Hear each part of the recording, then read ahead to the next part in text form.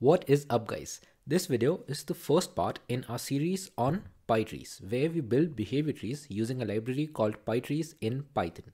Now, this is actually quite important for robotic software projects as well, because when it comes to Python in robotics, it's very common to use behavior trees instead of FSMs. If you don't know what a behavior tree is conceptually, or you don't know what its components are, then I have a full series on behavior trees in C++, where the first part is only about the concepts, and this is the video. If you want to look at behavior trees in C++, I have an entire series which starts with this video, and then you have two more videos where you build a behavior tree from scratch in both these videos. In this video, you will understand how to use PyTrees in Python to create a basic action node, condition node, use sequence nodes, and then store information inside your behavior tree for using it later.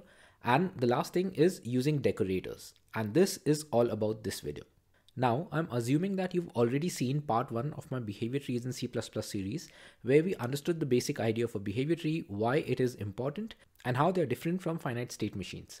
We also looked at different components of a behavior tree.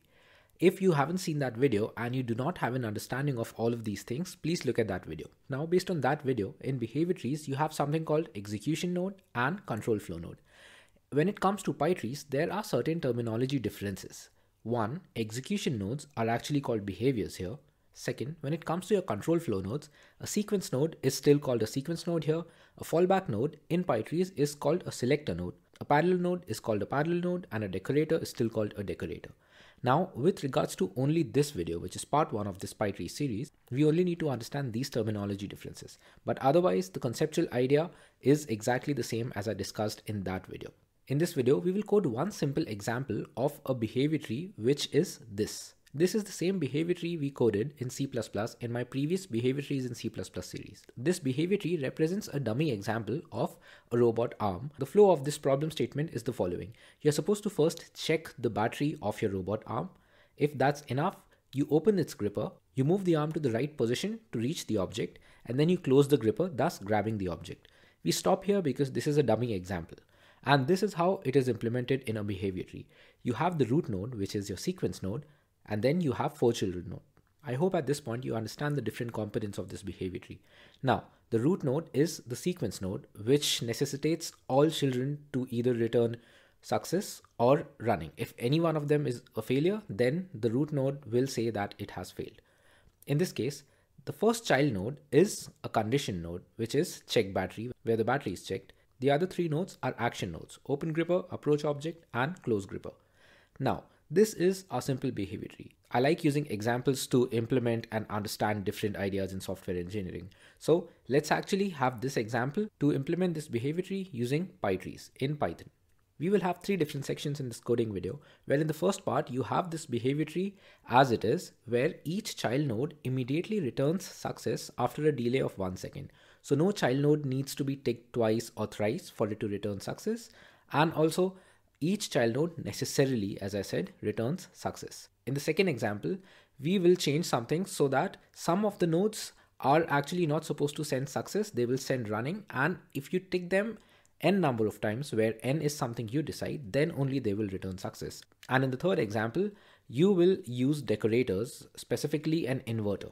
But let's just slow down and look at the first example itself.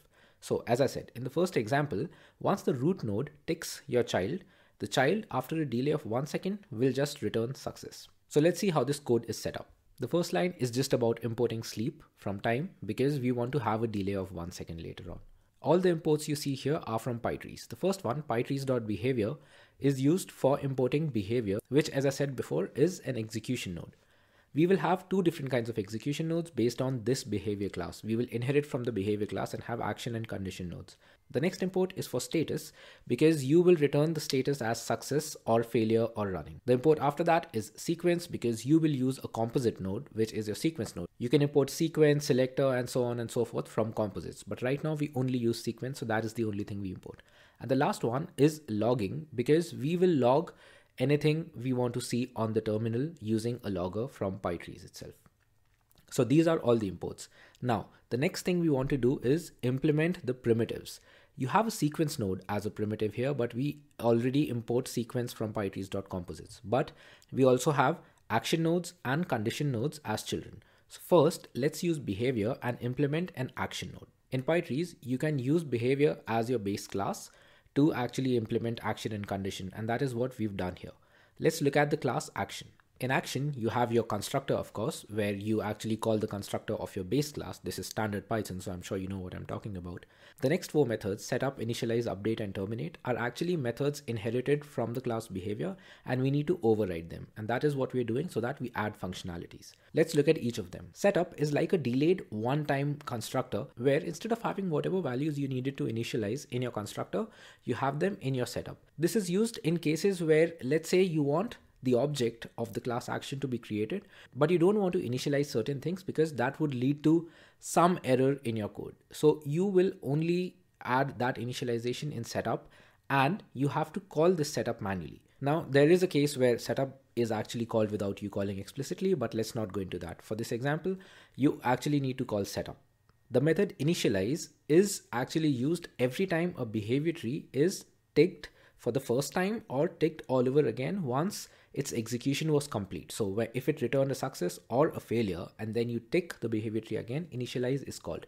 If you want to set or reset the values of any variables when the behavior tree is ticked for the first time or the behavior tree execution was complete and during the next tick it has to be initialized, you actually do this. Update is actually called every time you tick the behavior tree and hence this node itself. So this is like the core functionality of your node, which will be a part of the behavior tree. Terminate is called when the corresponding action node has done its job, so it has returned a failure or a success, or if there's any higher priority call which makes this node invalid. But let's not go into that. For our case, if the node returns a success or a failure, so its job is done, terminate is called. So this was your class action. The class condition in our case is exactly the same because our implementation is quite simple. We just need one condition node and 3 action nodes, all of them returning success after 1 second. So look at this code, but it is very similar. Now, as I said in this example, each child node will return success after a delay of 1 second. That's why in the update method, you see sleep for 1 second followed by success for both action and condition. And there will be 3 instances of action, namely open gripper, approach object, and close gripper, and 1 instance of condition, which will be check battery. All of them returning success after a sleep of 1 second whenever they are ticked. Now you've created 2 classes for action and condition. That's all you need. The sequence primitive is already imported from composites. Now let's make a function that creates your behavior tree. This function is called makeBT, and here you first create a root. The root in this example is a sequence node. Now, since we've imported sequence as a composite, all you need to do is create an instance of that node, which is sequence with the name sequence. As I said before, check battery is a condition node with the name check battery. That is the name of the node. Open gripper is an action node with the name open gripper. It's the same with approach object and the same with close gripper. All of them have the same functionality in their update method, but in the real example, of course, each will have different functionality, so you have to code it accordingly. But this is a dummy example where we are setting the base to understand how to use PyTrees. Now, once you have created all these nodes, you need to add them as children for the root.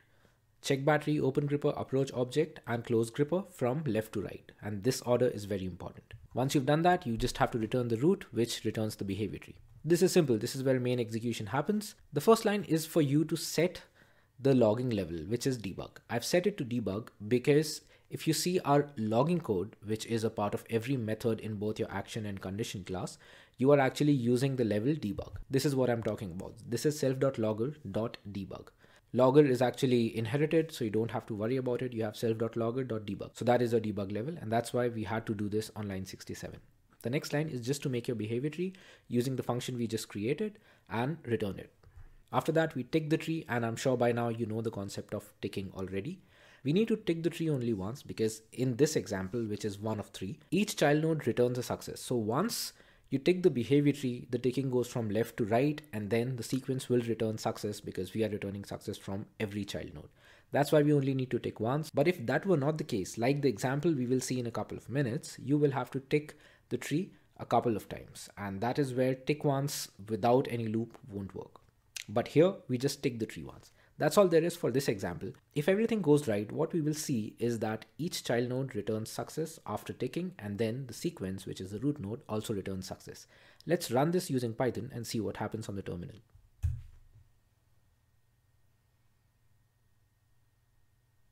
So we've run this code.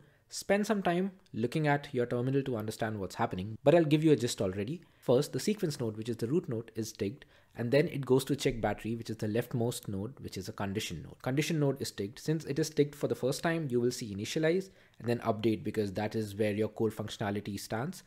Then stop, because the status goes from invalid to success. So the node has done its job, it has returned a success, and then the node terminates because it returns success.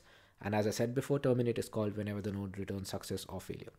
After check battery, open gripper is called, which is the one next to check battery. And then the same process is repeated again. You see success after a delay of 1 second. The same thing happens for approach object and close gripper. Once close gripper also returns success, it means that the sequence node can return success back. So that is why the sequence node also stops and it returns success. That is where your behavior tree execution ends only with one tick. So this was a simple example where with a single tick, you tick all the child nodes and then you are done because every child node returns success. Now, this was the first example, but for our next example, we will build up on this example and change certain things. We will now have child nodes where you need to tick them multiple times and not just once. And we, while creating the node or the behavior tree, decide how many ticks each child needs. In this example, let's say check battery needs only one tick. So it will be the same as what we see right now. Open gripper needs 2 ticks. Approach object needs 5 ticks and close gripper needs 3 ticks. Let's think about this example for a second before we look at the solution code. If you want to implement this, your update method should not return success after a delay of 1 second immediately, right? It first needs to check how many ticks it has already seen. And once it has seen enough number of ticks, it will return success. That means we need to store this information. We will store this information inside the class itself as a member variable. And every time a tick is given to whatever node you want, let's say open gripper, which needs 2 ticks, it will decrement the count. And then the next time it is ticked again, it'll do that again and check against the value you actually need. Let's look at the solution here. So here, everything is the same except us storing these ticks as member variables. In the initialization code, you see I've stored 2 variables, max attempt count and attempt count.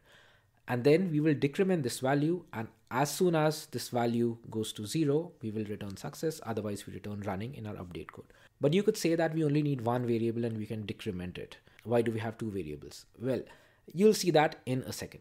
If you look at your method update, this is slightly different, where you are actually reducing your attempt count by 1 and then sleeping for 1 second like usual.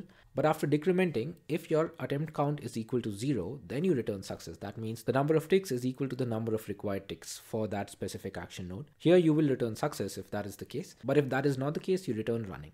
Now, as I said before, we need to use 2 variables and not 1. Why is that? Let's say your behavior tree is ticked 100 times and open gripper has already returned success. The node will terminate, but if it is still ticked again, you still need to reset your attempt count to the max value. Otherwise, you will lose this information. That's why in your initialize method, you have attempt count equal to self.maxAttemptCount. So every time this node is ticked all over again, once it has already returned success, you will reset this value. And that is why I also said that initialize method is different from setup or your constructor, because initialize is called every time your node is ticked for the first time, or it is ticked after it has returned success or failure. So it terminated and then you actually tick this node again. You see initialize being called. Looking at your condition node, it is exactly the same as the previous example, because in this slightly modified example, check battery still returns success only after 1 tick. So we don't need to change anything for condition. Now you see that when you're making your behavior tree, your check battery instance is exactly the same, but all your action nodes are actually now using 2 arguments. That is because in our constructor, we have 2 arguments to save the max number of counts needed. If you go back to the class, that is what you will see. You see your max attempt count because we need to store this information inside the instance of your action class. So as I said before, you have 2, 3, and 5. So open gripper needs to be ticked twice, approach gripper needs to be ticked 5 times, and close gripper needs to be ticked thrice. That is all we do. Now you just add children to your root node and return your root node like before.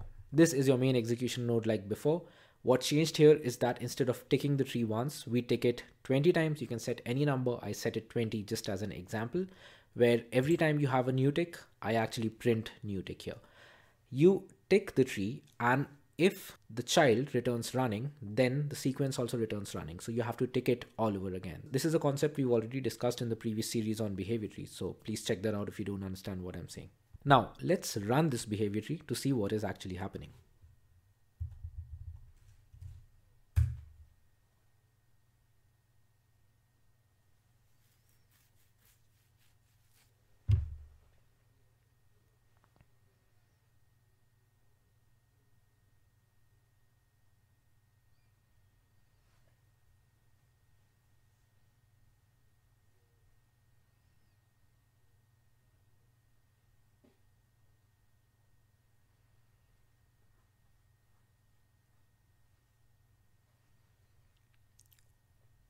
We've executed this piece of code. Now let's see what's actually happening on the terminal. We have 20 ticks in this example. I'll give you a gist of what's happening right now, but please spend some time looking at your terminal to understand what is exactly happening. The first thing that happens is that your sequence is ticked. After that, the first child is ticked, which is check battery. Check battery returns success immediately and terminates like before. Then open gripper is ticked in the same root tick, but open gripper does not return success now. It returns running. And that is why the tick is stopped at this point and your root returns running. Now in the loop, you tick the tree once more, right? And this time, this tick goes to your sequence and then goes to open gripper, which was ticked already once. Because we've set the number of ticks for open gripper to 2, this time your open gripper node returns success, and that is what you see here. It also terminates. Then immediately in the same tick, approach object is ticked, and approach object needs 5 ticks. So you will see 5 more ticks after this before approach object returns success. Once approach object is ticked 5 times, it also returns success, and then we move on to close gripper. Close gripper needs 3 ticks, so the same thing happens. We wait for 3 ticks. And once that happens, every child for the root has returned success. So you see that the sequence stops and it also returns success. You then see a new tick after that because we have 20 ticks in all, which is a lot more than what you need to tick this behavior tree completely and get success from it. So that's why you see check battery, open gripper, approach object, and close gripper again and again.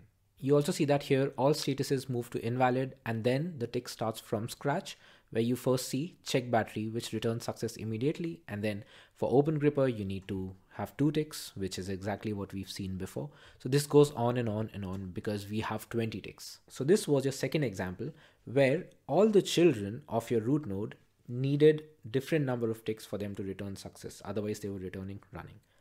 This is also where you see why initialize method is important. Now the third example is about using decorators. So let's go back to our simpler example where each node is returning success immediately, but instead of success, let's say each action node, namely open gripper, approach object, and close gripper, return failure.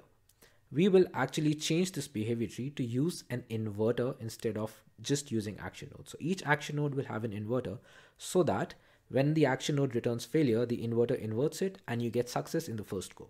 If we start from example 1 and make some changes for this example, the only thing that changes is that your action node returns failure instead of success, and that is what you see on line 22 again.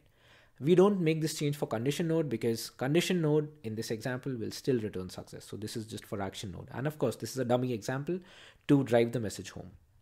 So you have action node and condition node where there's only a single line change between example 1 and example 3. But now we will use an inverter to turn this failure to success. And this inverter is our decorator here. To do that, we also need to import the decorator. This is how you import your inverter decorator from PyTrees. While making your behavior tree, you just need one simple change for all your action nodes. Instead of just creating an action node, you create an action node and wrap it around an inverter. So your inverter will actually take your action node as a child. And that is why you see your inverter with 2 arguments. One, name of the inverter, which is usually the case for any node. You need to give it a name. And then the child node, which is the action node open gripper for the first one, action approach object for the second one, and action close gripper for the third one. And that's all there is. After that, all you need to do is add them as children to your root node. In your main execution code, as before, you set the logging level to debug, you create your behavior tree, and you tick only once. We are ticking only once like the first example because each node is returning success in the first tick itself. In this case, all action nodes, open gripper, approach object, and close gripper return failure, but you have an inverter around them, so that failure will be turned to success. Let's run this code and see what's happening.